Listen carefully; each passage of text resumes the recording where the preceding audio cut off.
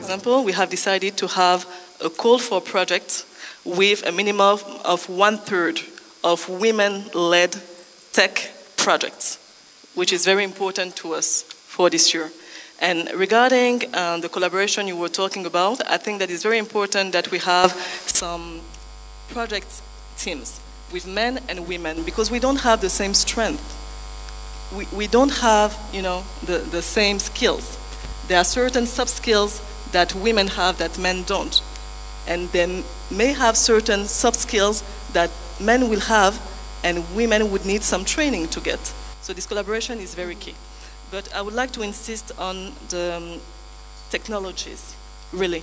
I really would like to insist on the technologies, because today we talk about training online, for example, which is very important, that's true. We also talk about digital payments, right? We talk about e-marketing, we talk about e-commerce, etc. This is very important. I think that we can even go further.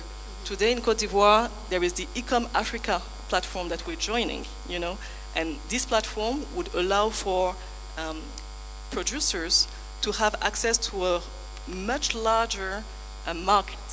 You know, we will be able to access some potential buyers. 75,000 companies will be on that platform in order to access to a market that we would not normally be able to have access to.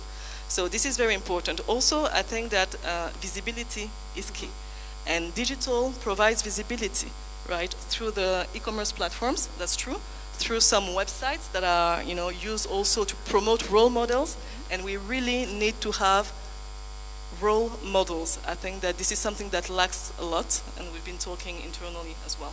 And when we talk about role models, I would just like to mention that sometimes we're not even talking about amazingly famous role models. We want someone that we can connect and identify with. Like those we had earlier. Absolutely. Mm-hmm.